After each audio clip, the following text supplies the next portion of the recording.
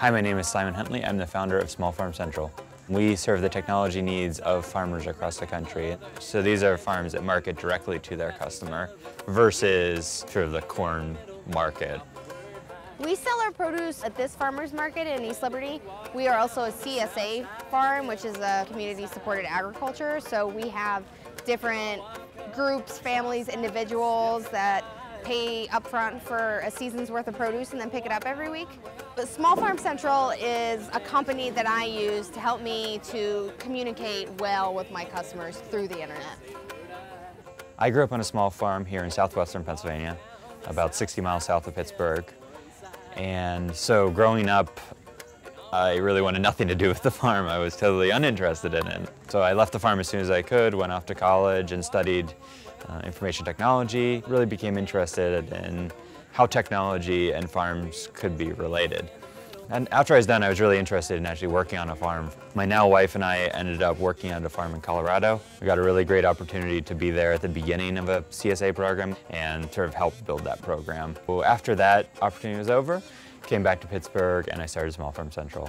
I started doing websites for farms, and I really saw that as a need. My philosophy is that I'd rather do one thing really well and then sort of build things from there. I was sort of focused really on the website part of it. I knew I really wanted to build some kind of membership management portal for CSAs, because that's what I'm really passionate about, our community-supported agriculture programs. It's such a special model for the farmer because it allows them to focus on growing food, and it's such a special model for the customer too, or the member, because they get this box of produce every week and it's sort of like Iron Chef CSA, you know, you get to sort of figure out what you're going to do out of that box, and it really gives you a connection to what's growing in your region at a certain time. We farm 140 acres of vegetables and small fruit. Our major crops are sweet corn, tomatoes, lettuce, green beans, peppers, and pumpkins. Well, we got into CSA about 10 years ago. Once we exceeded a certain number of CSA members, it got very strenuous, you know, to try and keep track of everybody, especially payments. Very nice to be able to keep track of all our CSA members with Small Farm Central. The new services we're working on is called CSA Farmhand, and so it's a platform for a farm to educate their customers and communicate with their customers. What happens when people join a CSA, oftentimes they join it because they want to support local farms. It sounds like a great idea, and maybe it's a great idea in May, maybe it's a great idea in June, but it comes to July and the boxes get bigger and you get busy, and it just can be intimidating if you don't have sort of recipes and ways to cook the food.